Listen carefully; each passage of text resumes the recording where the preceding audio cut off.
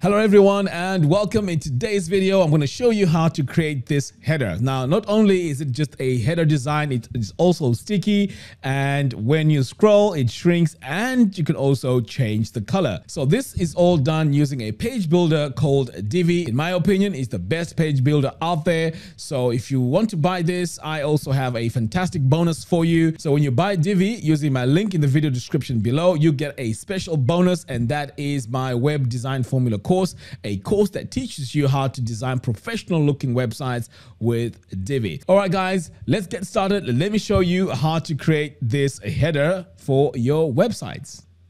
All right, so the first thing we're going to do is to head over to our main dashboard. So I'm going to scroll all the way down here and click on Divi Theme Builder. So right now we do not have a header on our website. So let me just show you quickly what we have so far. So here we just have our normal text and our logo, but this is not a fully designed header. So this is what we're going to do in a moment. So let's go ahead now and create our header. So the header we're going to create can be done in the theme builder. Click over here where it says add global header and then build global header. We're going to build it from scratch, and we are going to go with this layout right here. So over here to the left, I'm going to add an image. So this image is going to serve as our logo. So I'm going to select image, and then I'm going to come over here and look for my logo. So I'm going to click here. So let's say we're going to use this logo here. I'm going to select it, upload logo, and here it is. All right, fantastic. So now that we have our logo all set, I'm going to save this for now, and then over here, we're going to add our menu. So I'm going to search for my menu, and here it is. Great. I'm going to save this, move on to the last item here. And this is where we are going to add our call to action button. So I'm going to select this. I'm just going to say download. So that's my text here. And then I'm just going to add a blank link. Next, I'm going to come over here to design, and I'm just going to align this to the center, and then I'm going to go into the button and customize it. So I'm going to activate use custom styles for button, and for the size, I'm just going to reduce this a little bit like that. And then I'm going to come over here to the button background, make it transparent, or we can actually choose a color. So in fact, let's go with that. And let's also have our text color, and for our border width, I'm going to add it like that. So far so good. Everything seems okay. Now let's customize the text. So I'm going to choose my font, and my font here is going to be Poppins, and I'm going to make it all caps. So I can see here my size is still too big, and my button now is spanning over 2 lines. So let's reduce the size a little bit more to about 12 pixels. All right, so I'm going to save this now. The next step now is to come over here to my section settings, go to design, and come over here to spacing. So what I'm going to do here is I'm going to add my top and bottom margins, then save. And in fact, you know what? While I'm here, let's give this a background color. So the color I'm going to go with is this color here. Okay, that's going to be my background color. Right. So as you can see, we have a lot of space around our content here. So let's go in and fix that. So I'm going to come to my row settings, design, and then I'm going to go into spacing. So just like how I did before, go to the padding. So this time I'm just going to add 0 both to the top and the bottom. So I've just removed a lot of space there. All right, so we're going to save this. Now let's go into our main menu. So the first thing I'm going to do here is to go to the background and remove the background. Okay, next I'm going to come over here to my menu text, and I'm just going to make my text here all caps. I am going to choose Poppins, and I'm also going to choose my color here.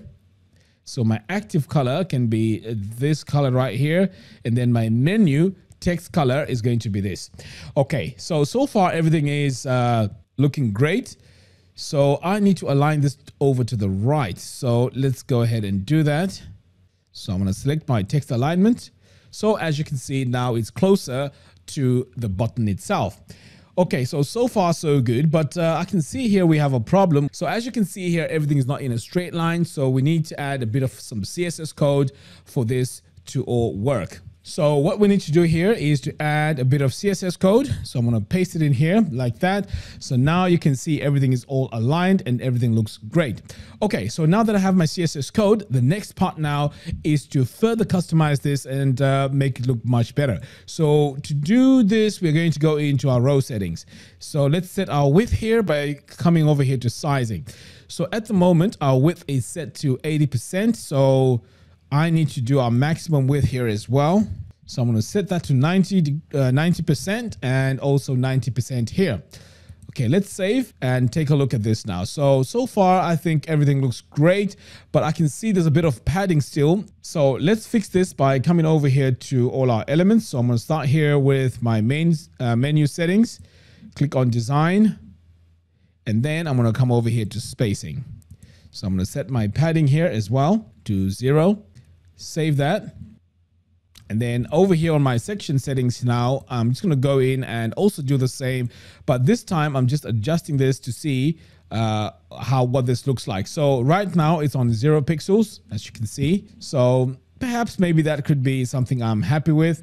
And to be honest, I don't think that is bad at all. So I'm going to save this now, close out of here, save and exit. So let's take a quick look here and see what this looks like so far. So this is the header that we have. So now let's replace this with this one that we've just built. So I'm going to hit save changes.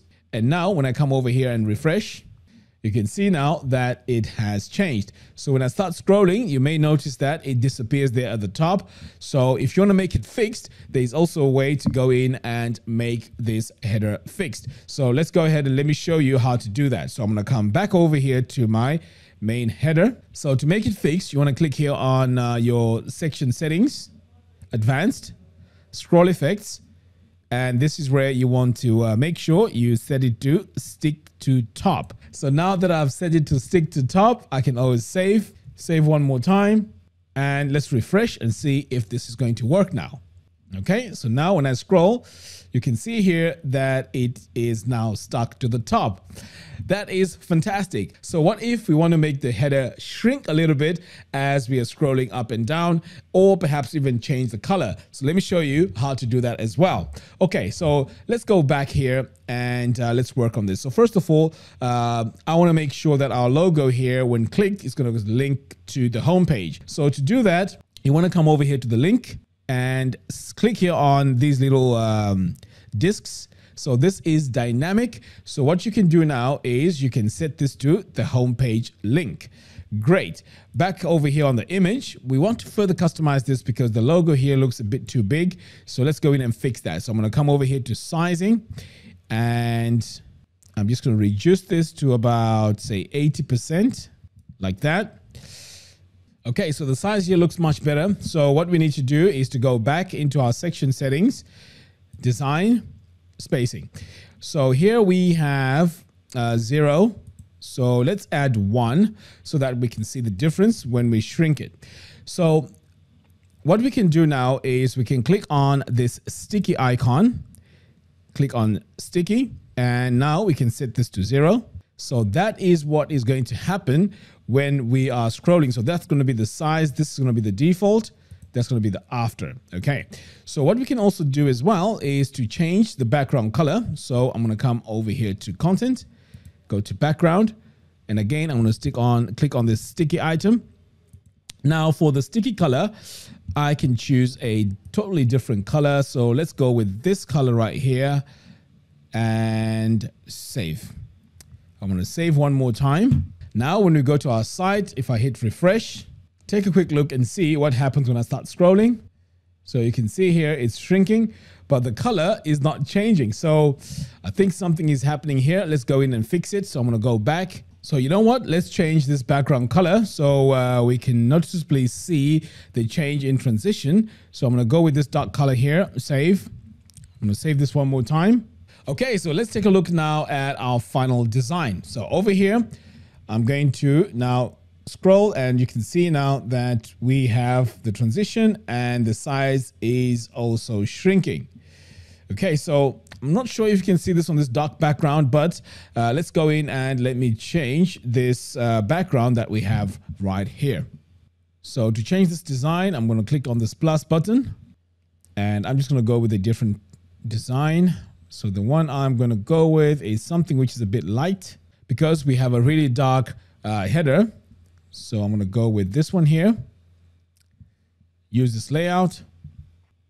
Okay, so I've installed the pre-made layout. So now let's take a look at the final design.